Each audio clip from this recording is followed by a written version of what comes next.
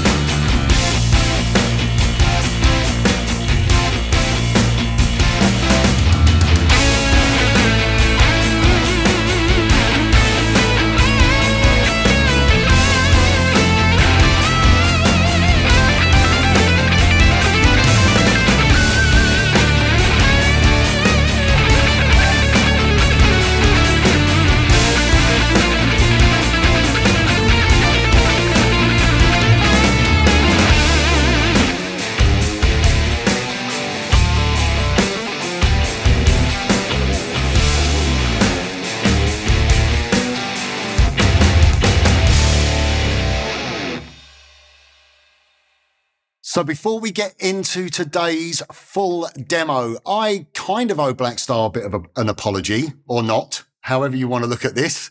I've had this guitar since February, and I haven't done my video yet. I've had it for months, and I did feel a little bit bad about that at first. I wasn't being lazy. I don't stop working. I didn't push it to the back of the queue, get other things in and think, oh, that can wait.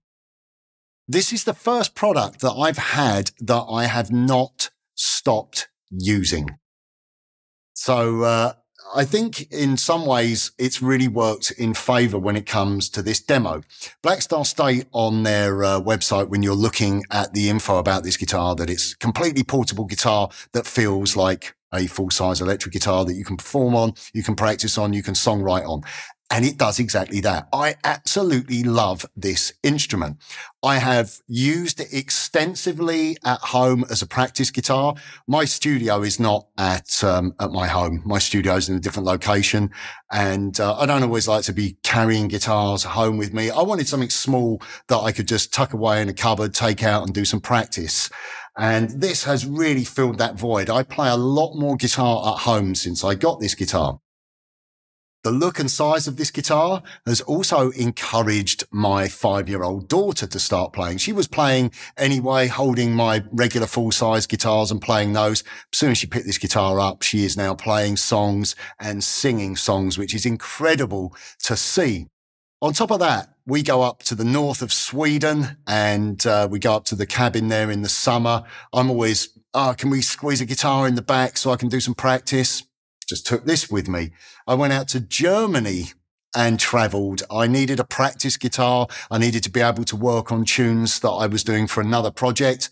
Although I was at a guitar event, I didn't want to take guitars home. Oh, can I borrow that guitar? Where's the case for it? I just thought, I'll take my travel guitar. I walked onto the aeroplane with it, and for the first time in many years, I didn't get funny looks from the flight attendants for taking the guitar. It feels great. It plays great. It sounds great. The intro demo track that you've seen me perform, that was written on this guitar. All the backing track guitar parts were recorded on this guitar. This is a fantastic small solution if you're looking for a practice and travel guitar. I'll be taking this on tour next year. This will be my bus and dressing room guitar. I absolutely love it. So although I owe Blackstar a slight apology for maybe taking my time with this demo, it really has given me the opportunity to use this instrument and give you an accurate account of my thoughts of it, and also how the instrument has stood up to being used and chucked in the back of the car, put in an overhead compartment on a plane. So first of all, when it comes to travel guitars, this is the first travel guitar I've had. And there are certain compromises that have been made with it. When you look at other travel guitars, you can get ones that the necks fold up on them, or they've got big lumps missing out the body. This one's got obviously quite a small size body, and the scale length as well is shorter. It's only got 19 frets, which I posted a photo of this a while ago when I first got it. And a few comments were like, what are you going to do with that? And to be honest with you, for what I've been using it for, it hasn't been a problem to me. So you are going to encounter certain compromises when you're choosing a guitar like this. But if you are someone that travels a lot or needs a space-saving instrument at home, then I really would urge you to take a closer look at this guitar. Like I said, the neck feels fantastic on it. I don't feel like I'm playing a small guitar. Obviously, the body's small. If it's on your leg, it can be a bit awkward, but you get this, the strap comes with it. So I normally just put it on the strap and put my Boss headphones on, and away I go. So, yeah, I'm not going to get into the whole thing about travel guitars. I don't really know enough about it or have explored them. But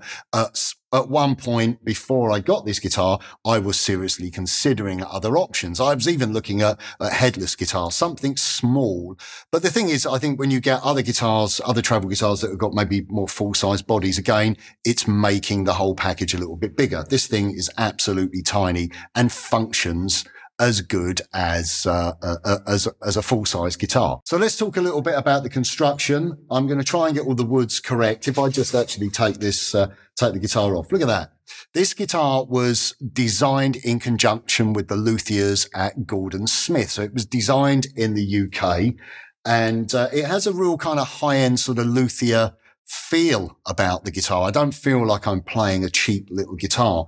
The body, I'm not much of a cork sniffer. I always use that term. I believe the wood is called a kume or a kume. That's the name of the wood. It's a one-piece body, and also it's a one-piece kume neck as well. And it's a glued-on neck, a really beautiful neck joint on it. There's no rough sort of join there whatsoever. It doesn't feel like I'm playing a kind of budget-friendly travel instrument. It's got, obviously this is finished in black. Let's state the obvious. They do two different finishes. They do a white finish as well. You've got 19 frets. The fretboard is laurel. I'd never come across that wood before. I must admit, again, maybe it's because I'm a snob and I always play my posh maple neck Music Mans, and I don't, as I said, I'm not much of a cork sniffer, but the fretboard is laurel, beautifully edge bound. We've got the edge binding on the neck and on the body. And the machine heads, really good quality machine heads, no play on those whatsoever. And then we have the strings are going through the body. So once again, lots of sustain, and you get that real kind of connection with the strings to the wood. The single bridge piece, if you want to adjust the action, just these little wheels. We have a mini humbucker, which is a great sounding pickup, plenty of crunch to it, but also you pull up the volume control, and we've got a coil tap on there as well. And then we have a tone control, little scratch plate on it. And yeah, that's basically the layout of the guitar. It's I kind of think it's pretty sort of cute looking. Now, just one other thing I want to mention when it comes to the kind of working of the guitar, the truss rod adjuster is here. Now, I've got a lot of Music Man guitars, and I've also got some EVH guitars, all of which have this wheel. I'm always hunting around for an Allen key or a screwdriver that will push into that hole. Blackstar give you this little tool here. I don't know if you can see that.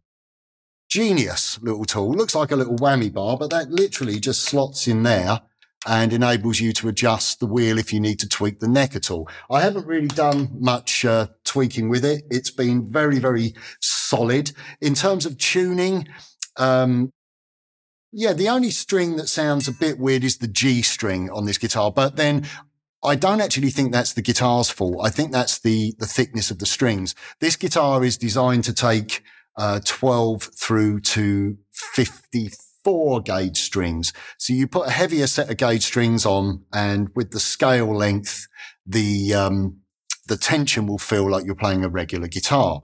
So I've noticed in the past, I've actually changed the strings on this guitar a few times. I'm using the beefy slinkies, the Cobalts, which is an 11 through to 54. So I've gone a little bit lighter, but I still always find that G string, even when I put it on my Music Man guitars, it sounds a little bit flat, sounds a little bit dead. You could hear how well the guitar performed in the intro demo. You know, you're getting up onto those top strings and it's really starting to sing. That string, I might experiment with a lower gauge, but I'm not putting that down to the guitar.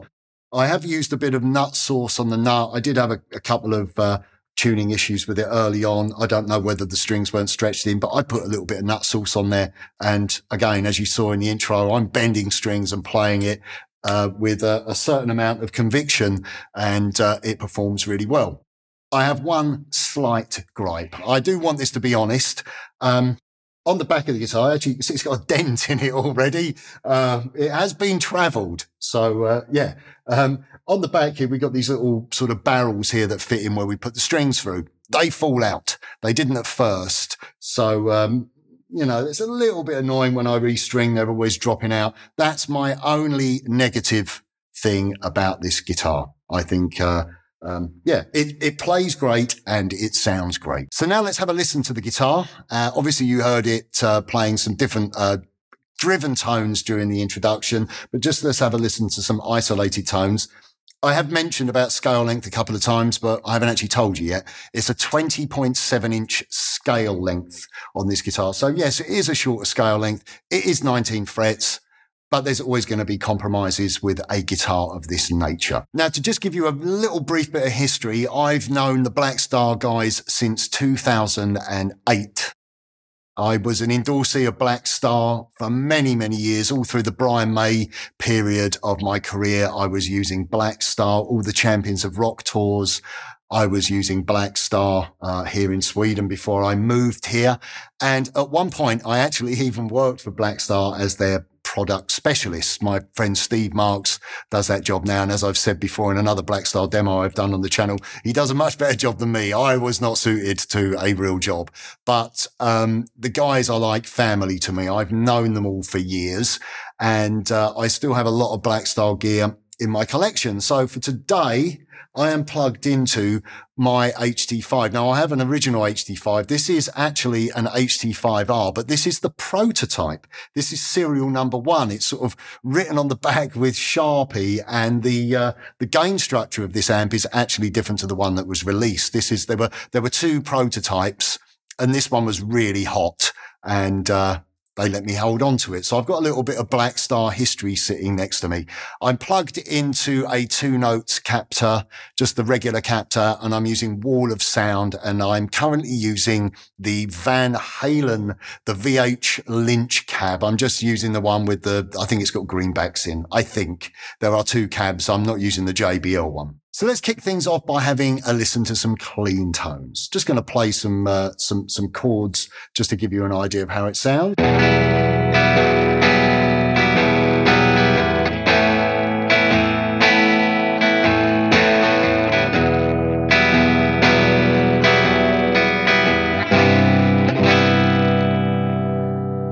We can also pop up the volume control and split the coil.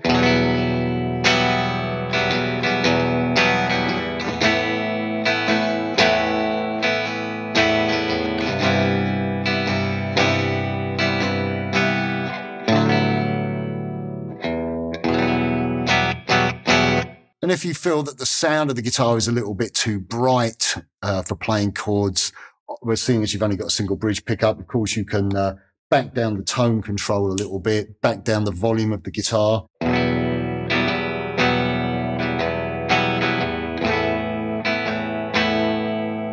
So you still get a nice clean tone out of it, even though we just have a single humbucker in the bridge. I can play bar chords.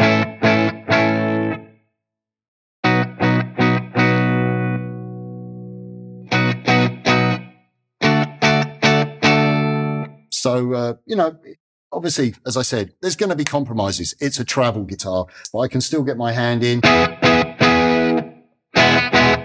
That's quite impressive on the intonation front. So now I've kicked over to the second channel, the high gain channel on my HT5R. And as I said, my one has unfeasible amounts of gain. It's actually quite ridiculous. Let's have a listen.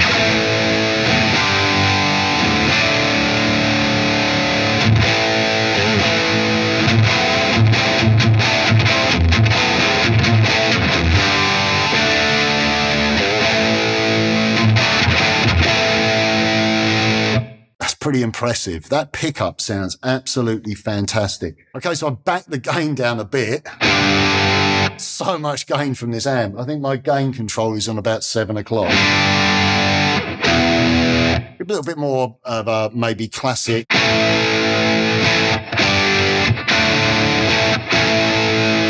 For those of you into maybe a little bit more of a blues rock, hard rock sound as opposed to a metal-y sound, let's pop up the coil tap.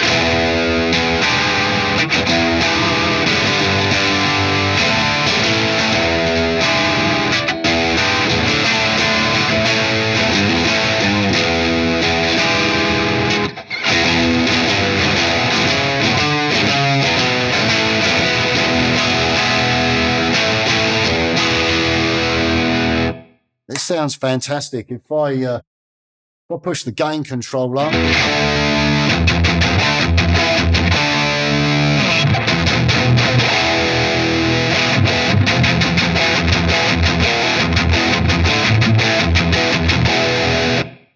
yeah, what more do you want?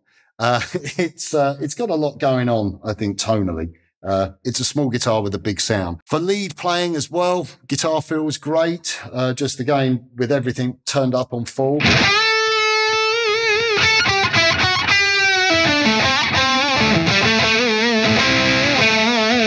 You sometimes have to watch your string bends for the kind of due to the scale length, obviously, when you're bending, it's quite easy to overbend, but having the thicker strings does help. And obviously, if I want to get a slightly creamier sound, I can back the tone control down slightly as well.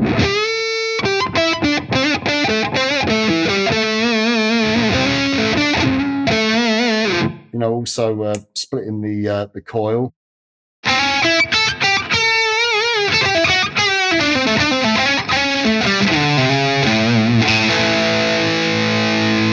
But yeah, it's a very, very usable and workable guitar if you want something for traveling and practicing with. Wonders of video editing. I'm now holding lots of stuff.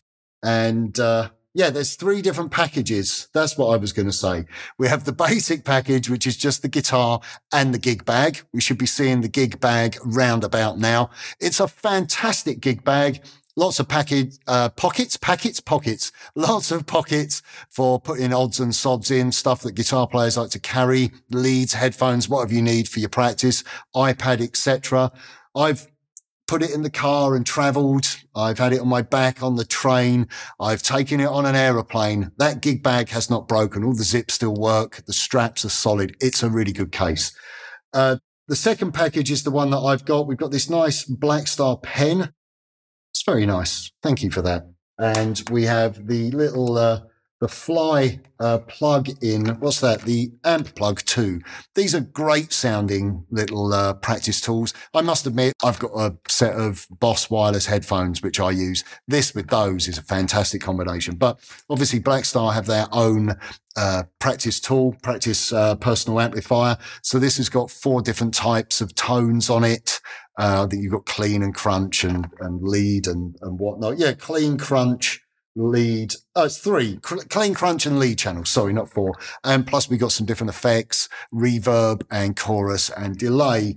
And it's also got ISF as well, which is like their tone shaping tool, the infinite shape feature. So, you know, plug your guitar into that, plug your headphones in and off you go. I personally like the little headphones that I use because you've got the Bluetooth plug, the headphones and the guitar, and, you know, I could go and practice in the bathroom if I want to get away from everyone. And as I said, when we were up in the cabin, I was sitting in the forest, getting away from the family, having a bit of me time. We got some guitar picks, and we all know what guitar picks look like. We don't need to see those.